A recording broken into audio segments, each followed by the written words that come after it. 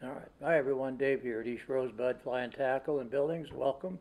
I'd just like to spend a couple of minutes to talk to you about the CDC products that we carry here at the shop.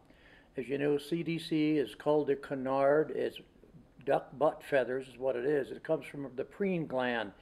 All birds have a preen gland near the base of their tail, and that oil that's excreted there is used to waterproof the feathers, help keep pesticide or pests down. Waterfowl have particularly large preen glands because they need them to keep buoyant. So most of the CDC we get is from ducks and geese. We buy our CDC from a couple of different suppliers. Primarily we buy materials from Trout Hunter. This is Rene Harope over there on the fork of the Snake River, and he does a very good job of supplying good CDC. And what you're looking for, and I'll show you some different quality levels here, you're not only looking for long feathers, you're looking for long hackle, you're also looking for hackle that's unbroken. So this is a very, very good feather. Whether you're going to use this in a dubbing loop, you have plenty of length to work with, or if you're going to use the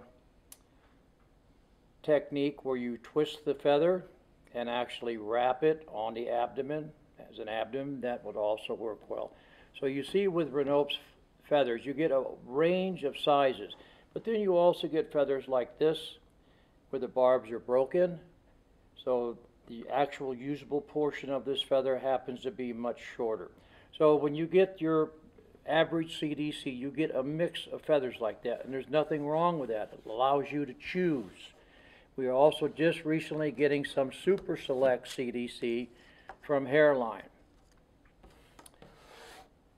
This would be more of a hand-picked type of a feather. Again, you can see the length of the feather, the length of the barb, the minimum number of broken barbs. You once again will have a variety of sizes, but you can see that someone has spent a little bit of time with these feathers making sure that you get good quality feathers. Then lastly, we still carry some of this from Wapsi.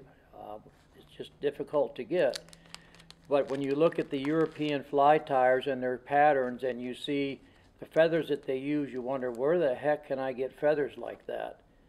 Well, this is the Super Select type of feather here. Again, very long, long fibers. There's a few broken ones here, but you're always going to have that. So you basically get what you pay for. If you want a better quality feather, you're going to pay a little bit more for it.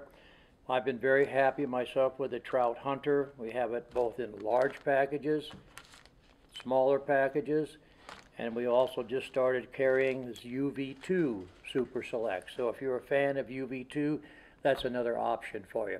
CDC is a very useful material, not just on dry flies, also on nymphs, traps air bubbles, animates the flies. So it's a good product to use. Thanks for joining in. If you have any questions, you let us know. We'll see you next time.